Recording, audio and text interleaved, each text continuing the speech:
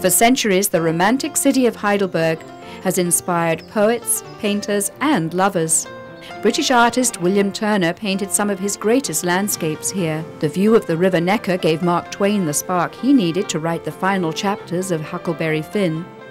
And the famous castle, one of Europe's most picturesque ruins, was transformed from a fortress to a palatial mansion for the love of a princess. Whether you have a day or a week, there's only one place to begin a tour of Heidelberg. I start at the castle, because from there you see everything. The courtyard, and you see the cellar where the wine was stored. And then I would walk down and then see the old town, see the alleys, see the two Gothic churches we have, and come to the old bridge and look to the castle, how it looks from down. The castle itself has a dramatic history.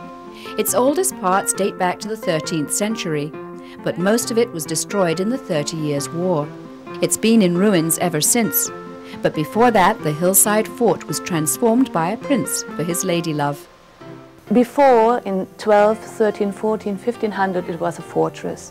And then we had a prince, and he married Elizabeth Stuart, was the daughter of King James I from England. So Elizabeth didn't like to live in a fortress, and he loved her so much, he transformed the whole fortress into a castle.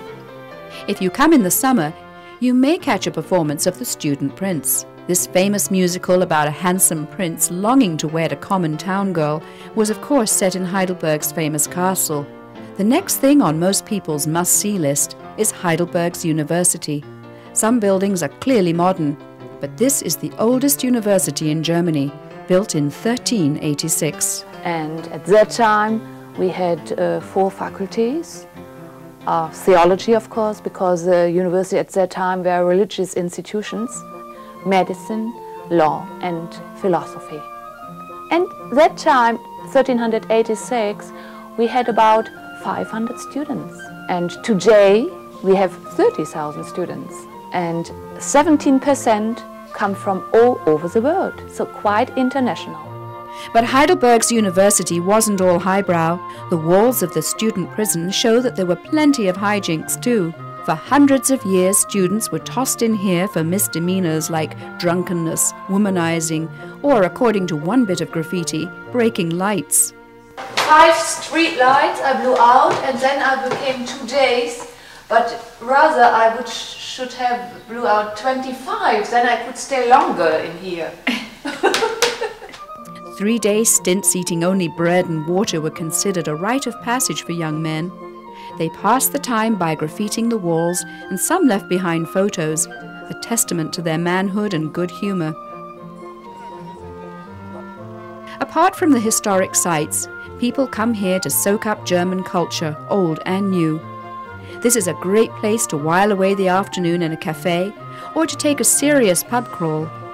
In the summer, you might stumble on an outdoor beer garden with German street food and beer, or visit the dozens of local pubs like this one, where you can enjoy a meal and a pint of local brew.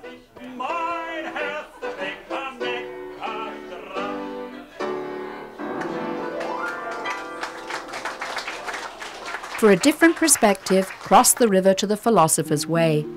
This hillside path has been well worn by students and savants over the centuries. It offers great views over the river to the old town and castle. Today it's frequented by joggers and those looking for a respite from the tourist trail. And not far ahead is the same view that Mark Twain had when he wrote Huckleberry Finn.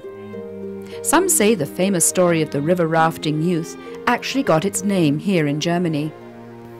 The name Heidelberg comes from the Heidelbeeren in German. Heidelbeeren, it's blueberry or huckleberry. And he knew that.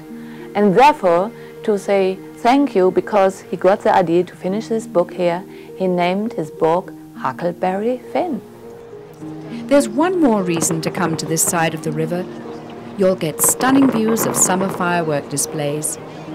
Like Heidelberg itself, an evening of fireworks by the River Neckar is nothing short of magical.